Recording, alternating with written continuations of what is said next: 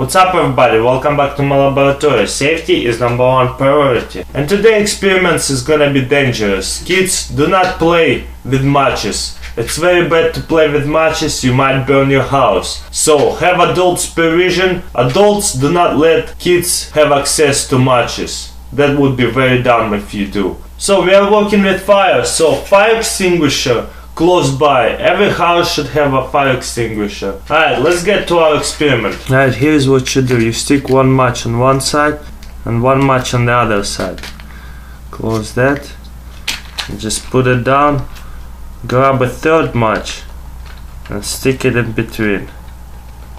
Just on edges. And light it up on this side right here. You seen that? Alright, let's try this again. We're gonna replace it, same stuff. Put a third match just on edges. That's how it's gonna look like.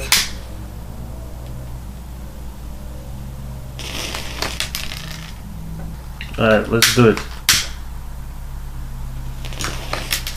Yeah!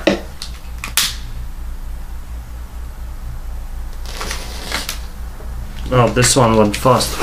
Alright guys, that's pretty much it. Hope you enjoyed that video. Let me know what do you think. How does it work scientifically? You know, why does it like push it out and like flying out? Why doesn't it just stay there or falls off? Let me know. How does it work scientifically? It's very easy. And as always, don't forget to subscribe. If you like that video, thumbs up. If you don't, you're still awesome and I love you for watching my videos, and I'll see you next time. Bye.